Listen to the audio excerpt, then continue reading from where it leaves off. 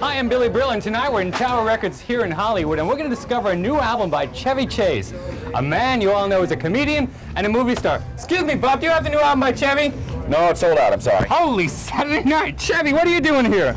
I was just looking for a restroom. I see. You have a new album out, don't you? Yes, that's what you said. That's what I heard. Can't hear it. Why'd you decide to do a singing album?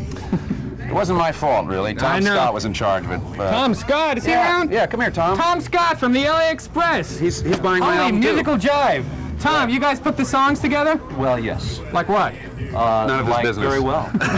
No, like which songs did you do? I know you did Short People and what else? Short People, I Shot the Sheriff, Well. I Stabbed My Elbow. No. I wore pink pajamas and selected Things. shorts. I know you do, but let's not get that on the Let's hear what the album sounds like, all right? Okay. Yeah, great idea. Let's all groove What to do the you say? album. This is great. I love this album. Give it to me. Is there music on this? So if you're looking for a very funny album where he not only sings and he's funny, try Chevy Chase's new album on Arista Records. Isn't that right, Tom? Right, Chevy? You got it.